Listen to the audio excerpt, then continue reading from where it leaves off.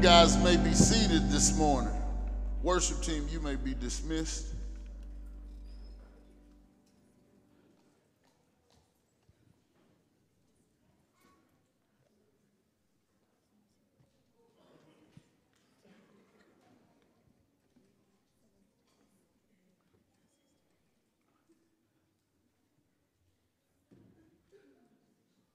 Well, I want to say welcome to Mighty Wind Worship Center this morning. So glad you guys are here.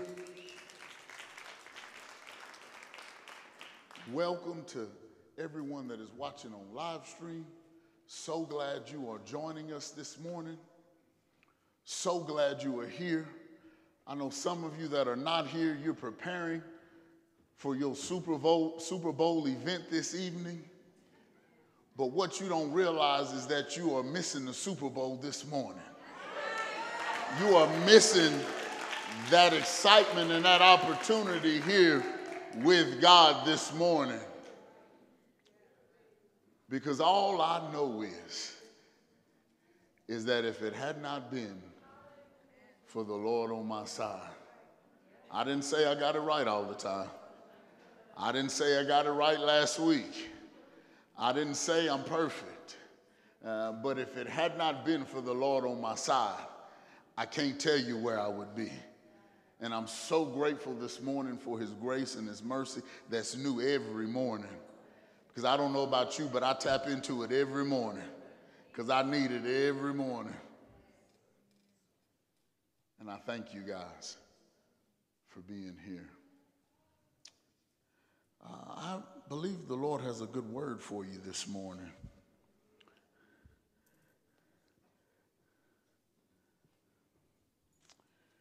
I don't know about you, but over the years, I've watched commercials. And this is not just because of Super Bowl Sunday and all the new commercials are coming out. But over the years, I've watched commercials, and there have been some pretty interesting commercial phrases that we've heard over the years. And two of them today just kind of stuck out for me. That's going to introduce the message for you this morning. And this one might, well, actually both of these probably go back a ways. So I don't know how many, I don't know if you're under 40, if you're going to remember these. But the first one I would say is this. The first one is, I used to see that commercial. Everybody remember the Wolf brand chili commercial? And it used to say this: how long has it been since you've had a bowl of Wolf brand chili? How long has it been? As if to insinuate it's been so long that you've forgotten how good it is. And then another one was the Kellogg's commercial, the Corn Flakes. Not that generic bag that you see in H-E-B that most of us buy. But I'm talking about the box with the bird on it. Okay. Rooster, bird, it's got wings, it's fine.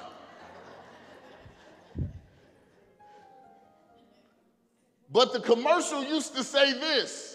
It used to say, taste them again for the first time. As if to insinuate every time you eat cornflakes, you're tasting them as if it's the first time. See, these two commercials connected me to the message this morning because I believe in our relationship with God and our relationship with Jesus Christ. See, I believe that there are times that we have lost our pleasure in our relationship with Christ. There have been times to where we have lost the delight that we had in our relationship with Christ. See, there have been times that we have lost the joy of our salvation in our relationship with Jesus Christ. See, there have been moments to where we have lost the luster, we have lost the connection, we have lost the relationship. The flame has fanned out in our relationship with Jesus Christ. See, I wonder, has your relationship with Christ lost its luster this morning? See, I wonder if your relationship with Christ has lost its delight this morning. I wonder if you have lost the joy of your salvation. See, I wonder if Christ has lost his place in your heart this morning. See, I wonder if we put something else where Christ used to be. See, the Bible says this. It says in Psalms 34:8, it says, taste and see that the Lord is good. It says, taste and see that the Lord is good. And it's not just for those who don't know Christ. It's not just for those who don't know the Lord. Even for those who know the Lord. See, you and I, even though we know him, we still have to taste and see that the Lord is good. No matter what season of life you're in, no matter where you are in your relationship with Christ, you still have to taste and see that the Lord is good. He didn't say, see, that scripture doesn't mean taste one time and that's it. See, because I don't know about you, but whatever my favorite food is, and as you can tell, it looks like I have a few. Even though I am a solid 150.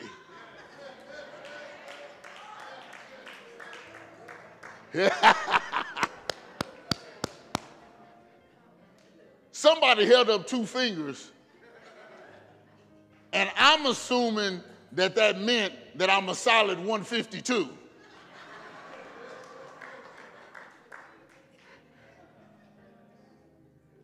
See, but when I have a favorite food, I don't taste it one time and never eat it again.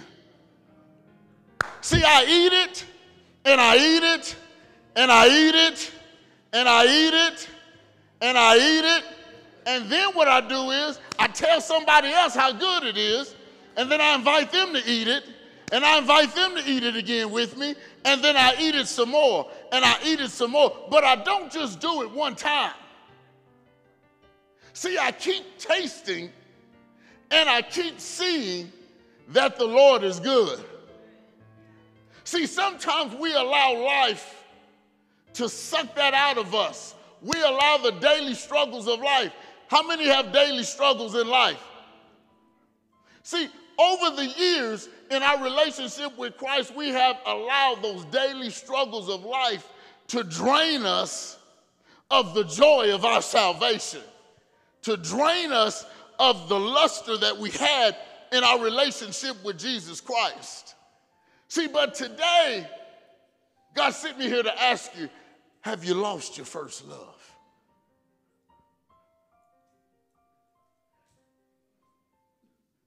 Have you lost your first love?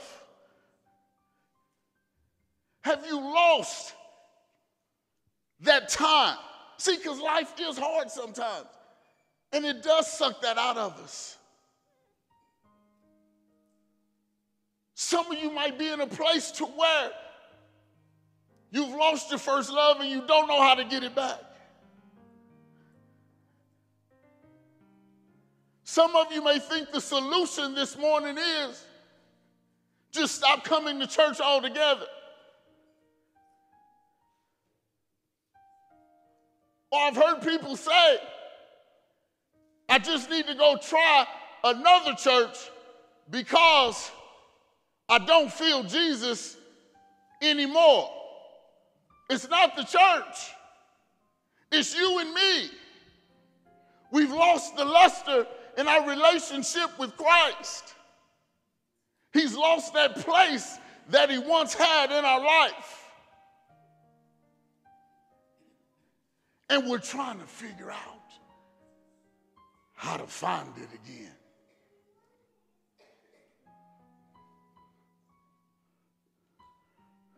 We're going to go to Revelations today.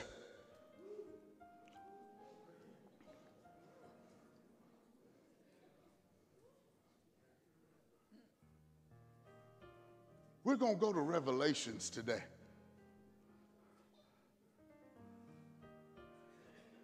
And we're going to talk about the church of Ephesus. And the church had lost their first love.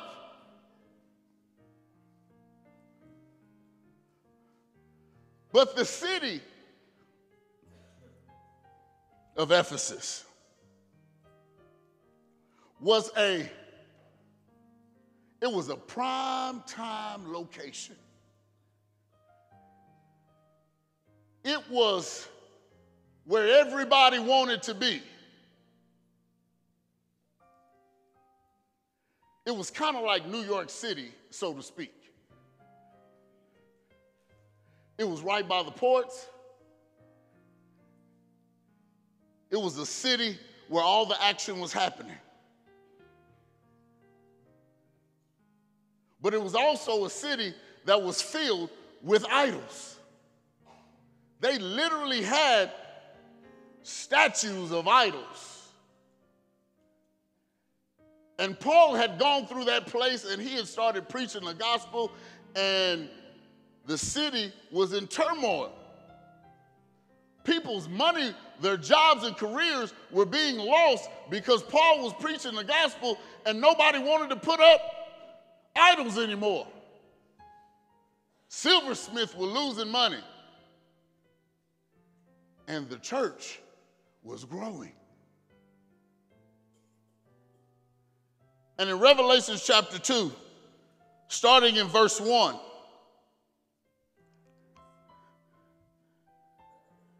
it says this. This is a letter that's written to the church in Ephesus. And verse 1 says, "To the angel of the church in Ephesus write." In other words, that angel, the word angel means messenger. They're talking to the pastor. Have you ever been to a church and they say, "We want to give honor to the angel of the house"? Oh, that's only in black churches. My bad, my bad. That's only in black churches. They say, "We want to give honor and glory to the angel of the house." See, but what that scripture is saying, this was written to the pastor, and the message said, "Hey, pastor, I need you to share this word with the church. I need you to let them know how important this word is that's coming forth. It's significant. They need to hear it. They've got to hear what's being said." And then it says, "To the angel of the church in Ephesus write, the words of him who holds the 7 stars in his right hand, who walks among the 7 golden lampstands." Somebody said, "That's why I don't read Revelations." See, but God is sharing the 7 stars in that scripture. He's talking about the pastors of these churches. And he's saying, I'm holding the pastors in my right hand. So any pastors in here, I need you to know, God's got you, baby. He's holding you in your right hand, in his right hand. Any pastors that are watching this morning, I need you to be reassured that God is holding you in his right hand. And the significance about his right hand is this. Scripture tells us that his right hand is his hand of power and authority. And he said he's holding you in his right hand. That's why it's so significant for pastors to truly be above reproach because God is holding you up in his right hand.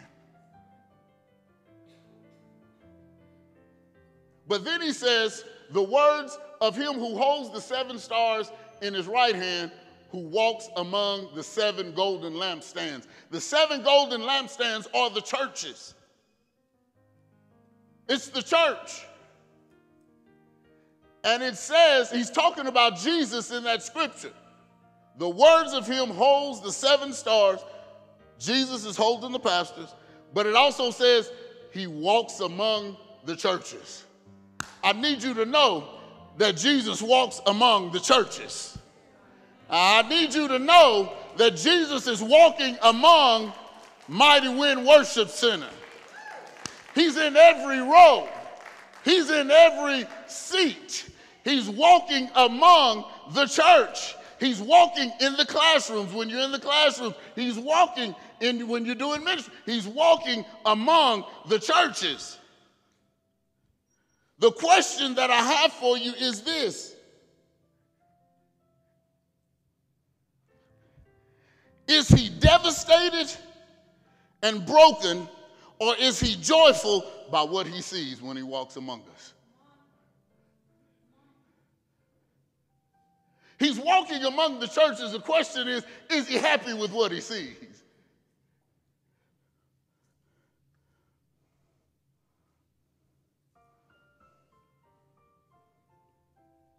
This is a personal question. How many of you know we are not this building, but we are the church? So if we are the church and he's walking among the church, that means he's walking with you. See, he's telling me as pastor to make this message personal to you. Because you are the church. Jesus is walking among you. Is he happy with you? See, you know the reason why I know we have lost our first love is by the way we treat people.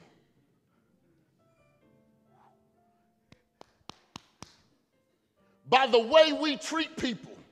See, I know we've lost our first love because we live in a society, and it's evident in the church that we have lost respect for God and his people. Uh-oh, we're going to get quiet this morning.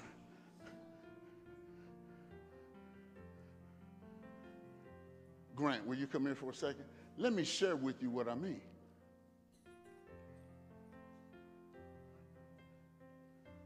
The Bible says this young man is made in God's image.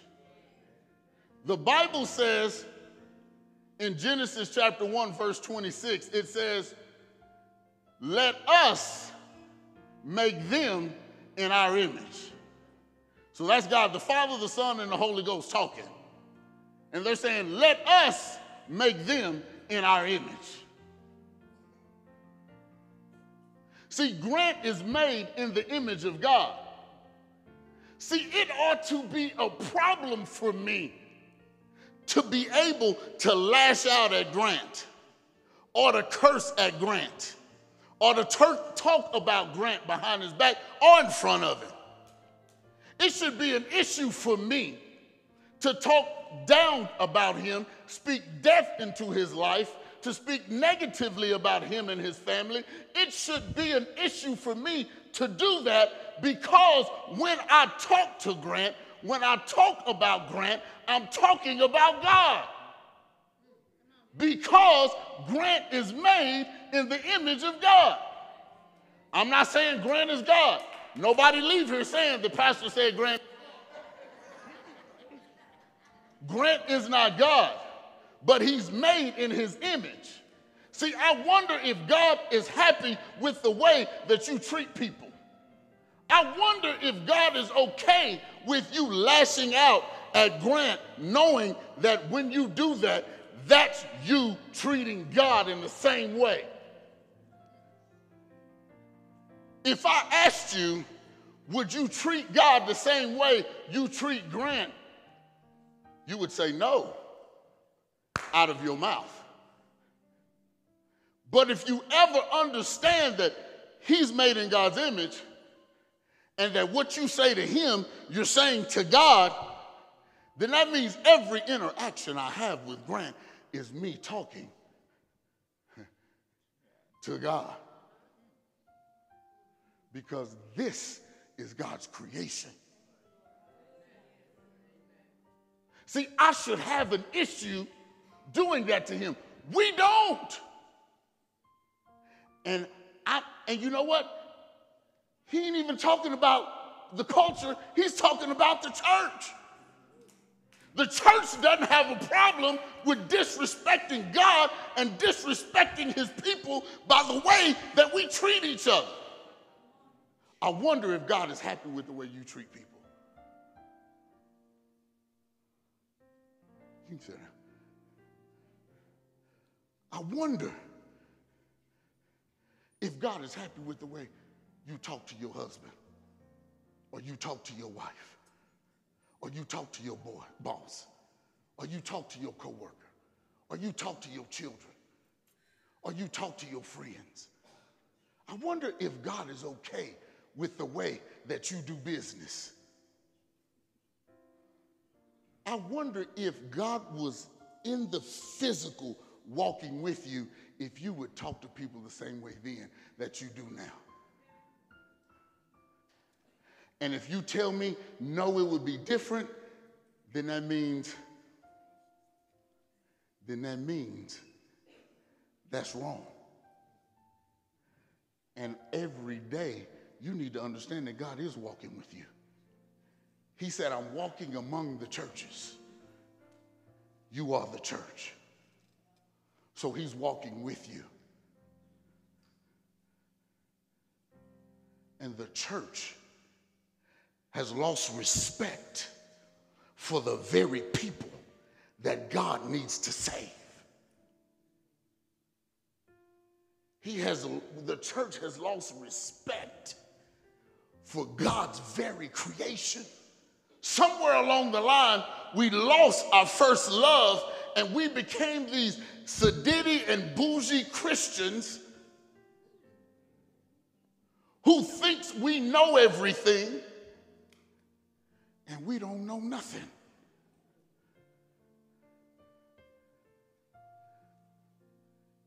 And if we want to see the power of the Holy Ghost fill this place and this land and this city and this state and this nation and this world, it's going to start with us returning to our first love and respecting God and his people.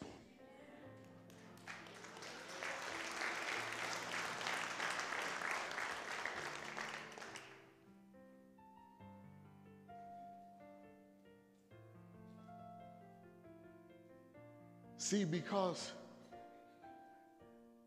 when somebody from the church treats you in a manner that you don't like, the first thing you want to do is throw that in people's face. The first thing you want to do is run to the pastor and say, you would not believe how this person just treated me. Well, the question is, are you just reaping what you sown?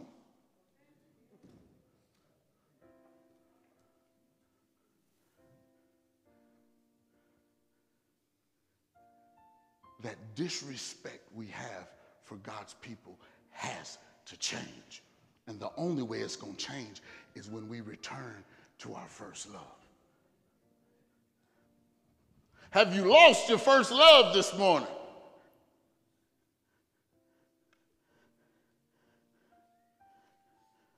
Verse 2 says this. Now God begins to commend. He begins to commend and he begins to give attaboys. In verse 2, and he says, I know your works. He said, that's great. I know what you have done. I know your works in a good way. He's talking to the church in a good way, the church of Ephesus, and he's saying, look, I know what you've done. I know your works. He said, the works are good. He said, you're doing good things. You're doing good ministry. Mighty One Worship Center, you're doing good things. You're doing good ministry. You're doing everything you can to impact the community. You're serving. You're taking care of the babies that come in. You're taking care of the kids that come in. You're taking care of the adults that come in. You're doing, I know your works. Then he says, I know your works and your toil. In other words, I know you're a worker. He said, I know you don't mind working. He said, I know you're willing to roll up your sleeves and get to work. He said, I know you're willing to clean if it needs to be clean. I know you're willing to serve if serving needs to happen. If this is not you, then you got to let this go in one ear and out the other. Or either you need to pick up a broom, or you need to pick up a ministry, or you need to pick up a kid and go serve them. But if it is you, he says, I know you're a worker. You don't mind getting your hands dirty. He said, I commend you. Then he said, and your patient endurance. He said, you're an overcomer. He said, I commend you. He said, because when you could have ran, you didn't run.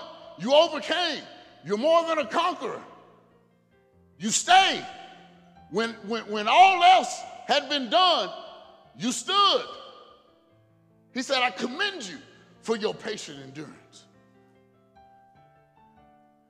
And he said, and how you cannot bear with those who are evil. He said, I commend you for standing on truth. I commend you for fleeing from all appearance of evil. He said, I commend you for not blending your life with evil. He said, I saw the good works. I commend you. Then he said, I commend you because you tested those who call themselves apostles and are not, and found them to be false.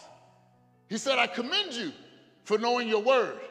I commend you for standing on the word. I commend you for not being deceived.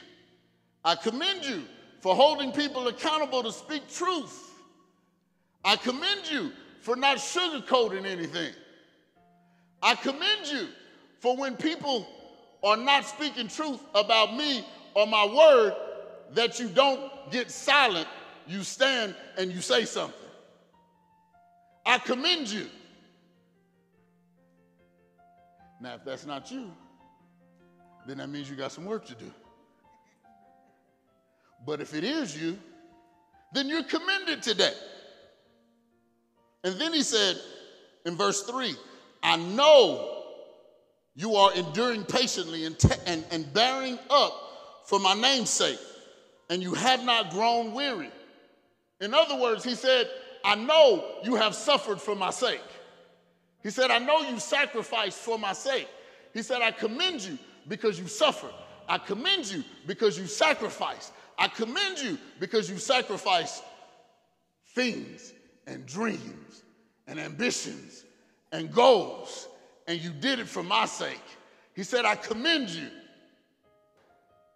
And he said, I commend you for suffering and remaining faithful. I commend you is what that word is saying to us today.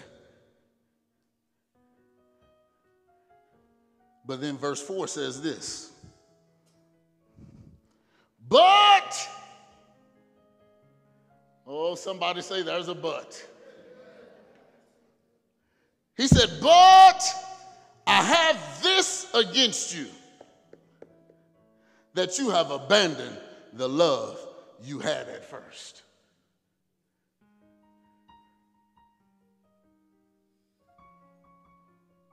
How many of you know you can look like a Christian? How many of you know we've been in church long enough to where we can look like and do the things that we know we're supposed to do to look like a Christian? See, in essence, that's what he's saying. He's saying, look, you're doing all the right things, but there's something missing. See, Jesus says in Scripture, he says, there are going to be people that say, Lord, Lord. And he's going to tell them, get thee away from me. I don't even know who you are. You look good in church. You look good going to service every week. You look good going to Sunday morning education every week. You look good. You said the right things. You did the right things. But something is missing. See, what God is sharing with you and I today is this.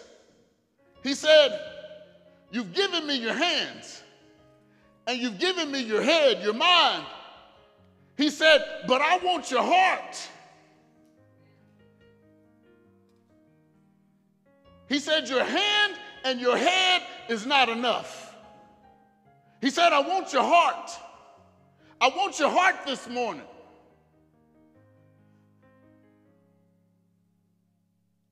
And you know what was so crazy about that scripture is this. He said, you've abandoned the love you had at first. He's not even saying that you don't love him. He's saying you just don't love him first. The problem is not that, see, that's where we get mixed up. See, because we say, I do love the Lord. He said, I hear you. You love me. He said, but you don't love me first. He said, God is demanding love first. See, he's looking for you to love him first. Loving him is not enough. Loving him first is the expectation. We settle for just enough. But God is saying, hey, look, I need to be first. So what does loving God first look like? Listen to this. When you have to find time for God, but you have time for everything else, that lets me know you've lost your first love. Anytime you have to find time for God, when everything else under the sun comes up, you have time for that. But when God comes up, oh, I got to find time in my schedule. I don't know if I can do that. I ain't got no space. I ain't got no room. I ain't got time for that. You don't have time for the person that gave you life. You got time for everything else under the sun.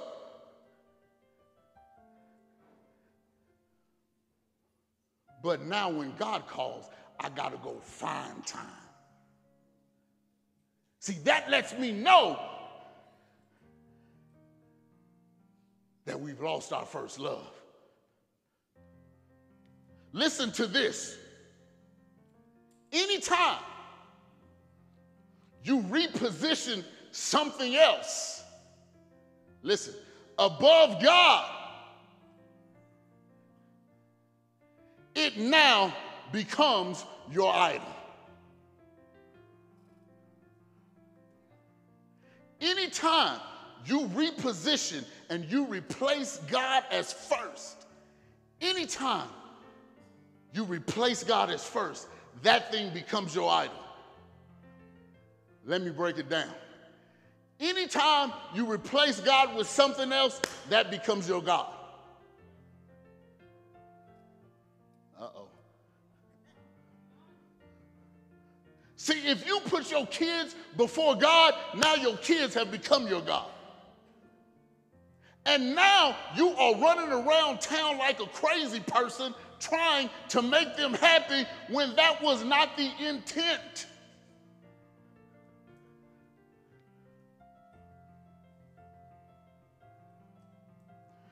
If you put your spouse before God, she or he now becomes your God. See, God said this, there or no other gods before me. There are no other gods before me.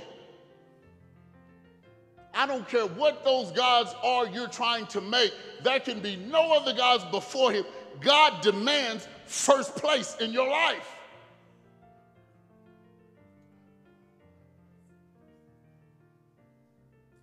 So whatever you put in first place, that becomes your God.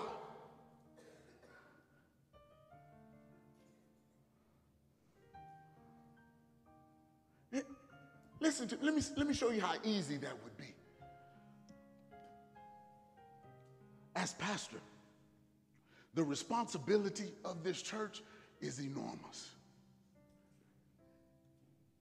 And it is very easy for me to allow the responsibilities to take precedence over my relationship with God.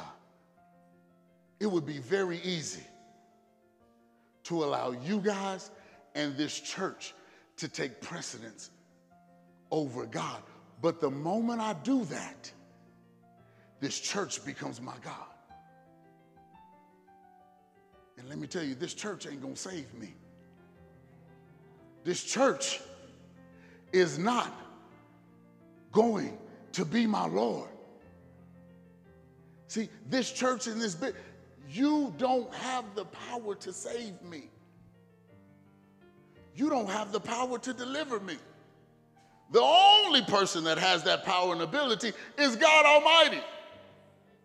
So if I ever get to a place to where I put this ministry and the responsibilities of this ministry above my relationship with God, this place now becomes my idol and my God.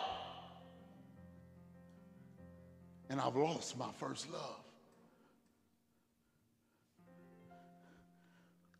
Verse 5 says this.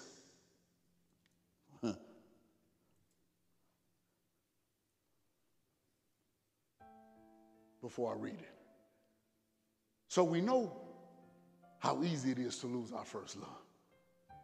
So now the question is, how do we get it back? How do we return to our first love?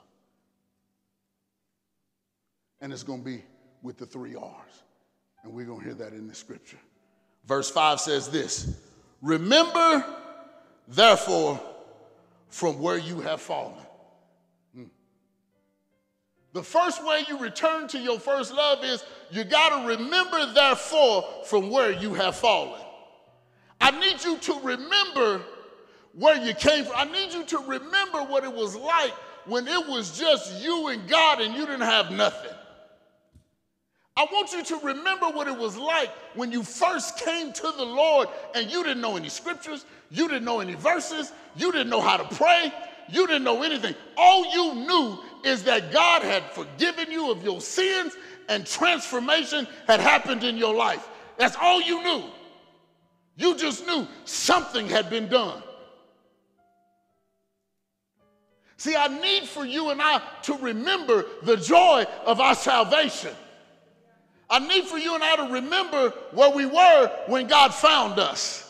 See, sometimes we've been so far removed from where we were when God found us that we've forgotten what kind of a shape we were in and what kind of a mess we were in when God found us. But I need you to remember where you were when God found you. I need you to remember what God has done in your life. Some of y'all are sitting in here like God hadn't done anything for you. Some of us are sitting in this place. We come to this place every single week and we sit there with blank stares and blank faces like God hadn't done anything for us. I don't know about you, but I can't come in this place and just sit down and act like God hadn't done anything for me. All I know is that if it had not been for God, I wouldn't be breathing today. And I remind God every day, God, I thank you for what you've done for me. I thank you for what you set me free from. I thank you for what you've delivered me from. I thank you for the work that you continue to do in my life every day, over and over and over again. I can't come in here and just sit down and act like God hadn't done anything for me.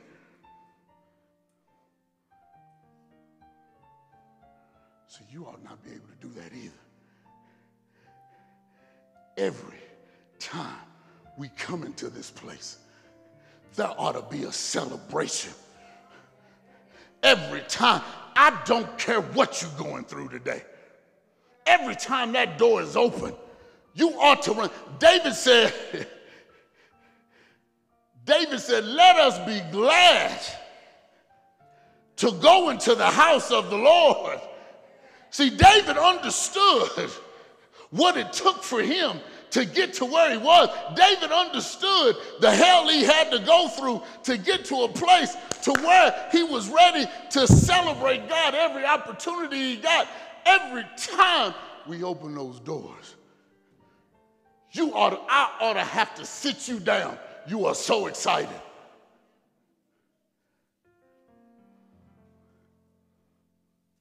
Every time you come in that door, you have a reason to celebrate God Almighty.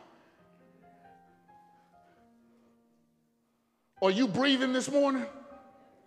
That's what you should have celebrated today during worship. I'm breathing. I'm breathing. I'm standing. I'm sane today. My mind is working. My limbs are working. My body is functioning. I got a roof over my head. I may not have what I want, but I got it. There's food in my refrigerator. It may just be lunch meat, but I'm still getting to eat. I don't care what it is. You ought to be thanking God for everything that you have, because if it had not been for him, you would have absolutely nothing. Don't come in here and act like you got it all together and you don't have nothing to thank God for. You ought to be running around this place because God has done so much for you.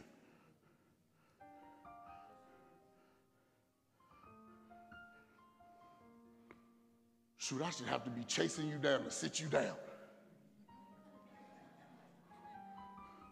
See, I know we've lost our first love. I know we've lost our first love when we come into this place and we stand and worship and we look like this. I know we've lost our first love when we come into this place and we stand like this. I know we've lost our first love when we come in this place. Well, they ain't singing my song today. See, I know we've lost because we think it's about us. It's not about you. It's about God. And I need somebody who wants to have church, who wants to thank God. See, that's the message that he's trying to send. It's time to return to our first love, but you got to remember what it was like when you were there. Remember when you cried yourself to sleep and nobody was there but Jesus. Remember when everybody was talking about you and nobody was there to comfort you but Jesus. Remember when people left you for dead. Remember who came and picked you up. Remember when people stabbed you in the back and nobody was there for you but Jesus. He came and he took the knives out of your back and he healed the wounds. And he said, baby, let's move forward and let's go do what I've called you to do. Remember. Somebody say, remember.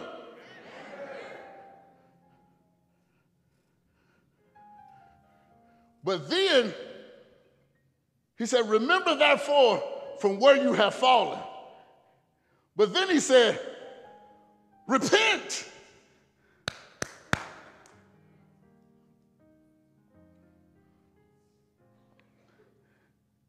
Pastor, we talking about love.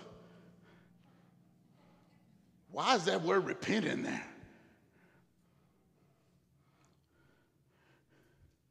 See, the only time in Scripture that God uses repent is because he wants us to repent from sin. Everybody agree with that?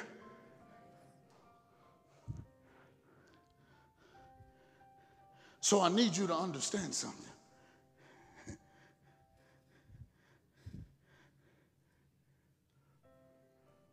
Whenever you put something in front of God and it becomes your idol, it becomes your God. You become an idolater, and that's sin. Y'all too quiet.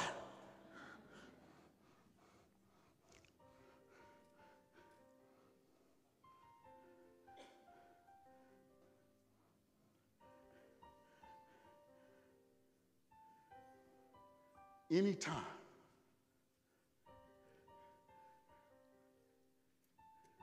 you put something or someone in front of God, now it's sin. See, but the church has candy-coated it for too long. Let me tell you how we try to say it. Let me tell you how the church is trying to spend it. How the church is trying to spin it. Oh, it was just a bad decision. No, it wasn't a bad decision, it was sin. It was just a bad habit. No, it wasn't a bad habit, it was sin. That drug became more important than God.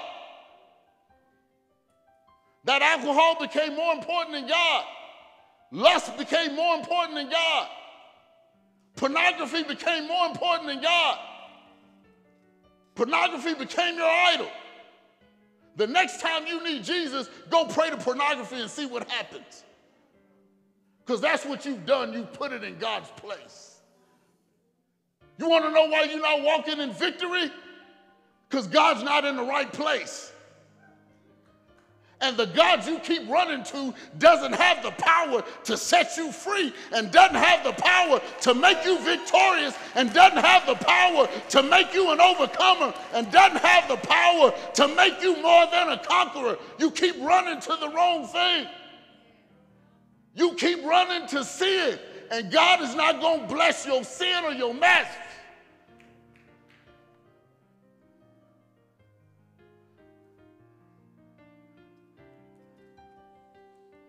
We even try to say this.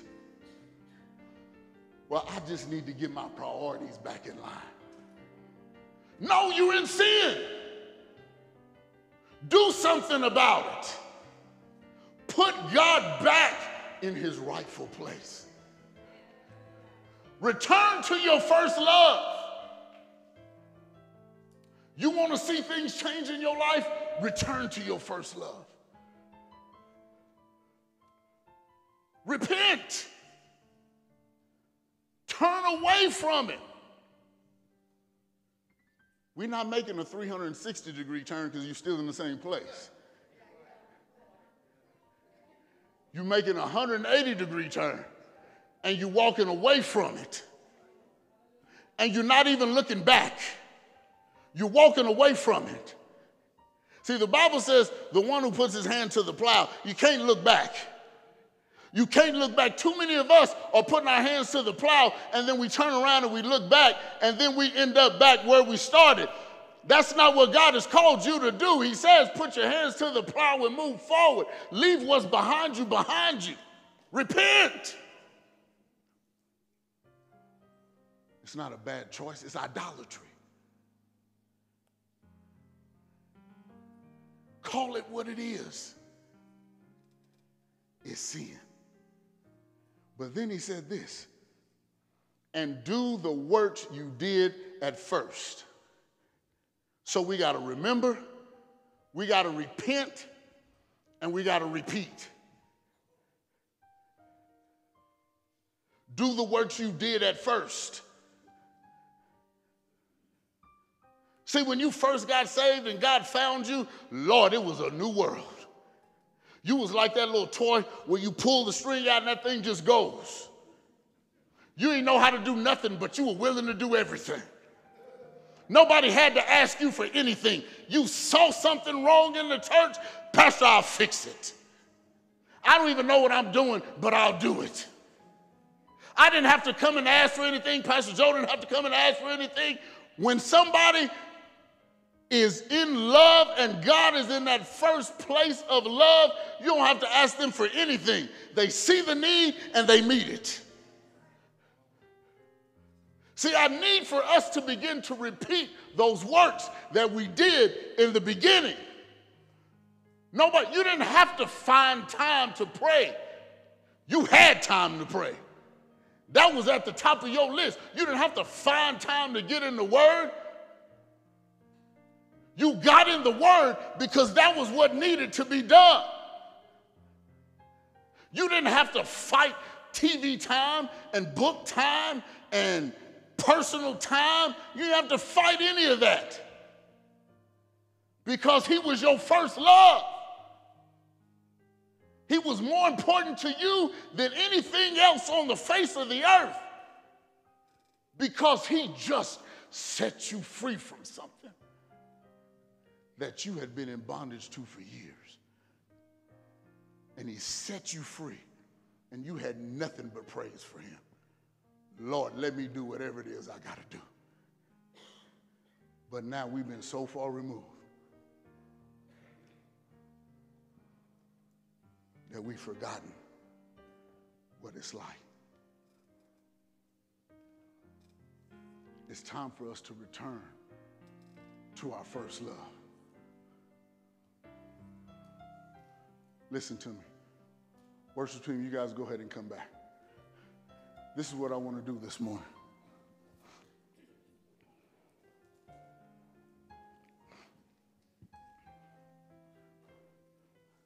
Look, I don't know who in this place has lost their first love. But you know what? If you have, I would be a horrible pastor if I let you leave today without the opportunity of returning to your first love. See, I want you guys to take this opportunity to remember what God has done for you. I want you to repent of all idols in your life. And I want you to repeat, pray, be in the Word, be in service.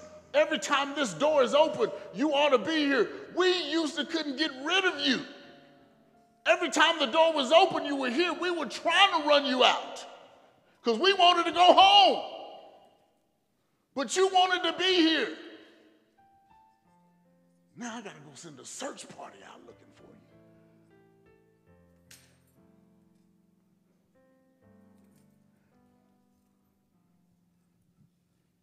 This is what I'm going to do. I'm going to open up the altars. Pastor's not going to pray with you because this is personal. This is between you and God. This is between you and God. If you've lost your first love this morning, I've shared with you how you return. The question is, do you want to return?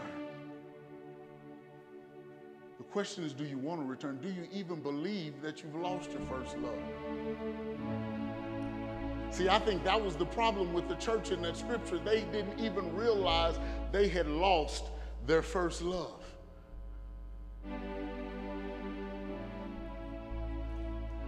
But I believe today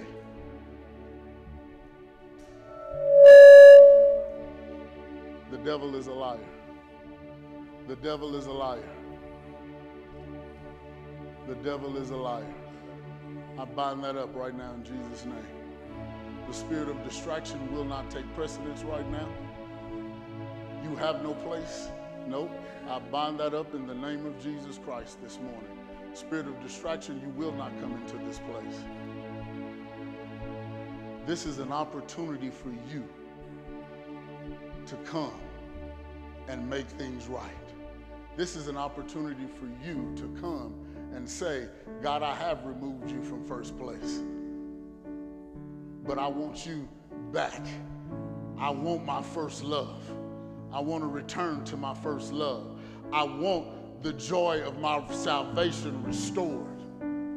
I want that luster back in my relationship with you. I want that excitement back in my relationship with you. This is not just for first time. This is for people that's been saved for 10, 15, 20 years.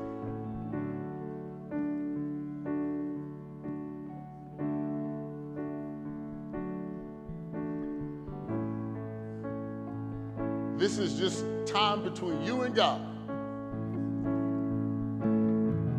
This is an opportunity for you to return to your first love.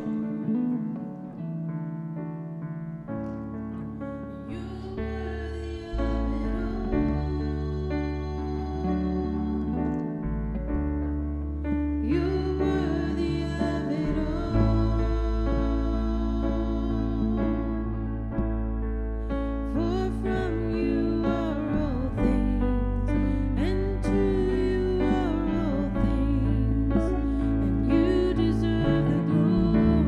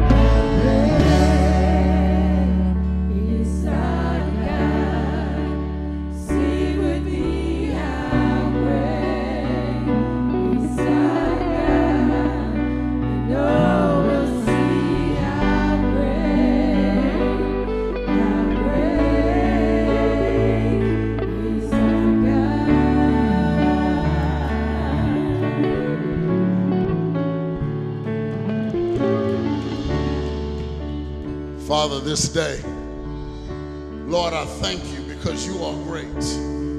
I thank you because you are great today, Father.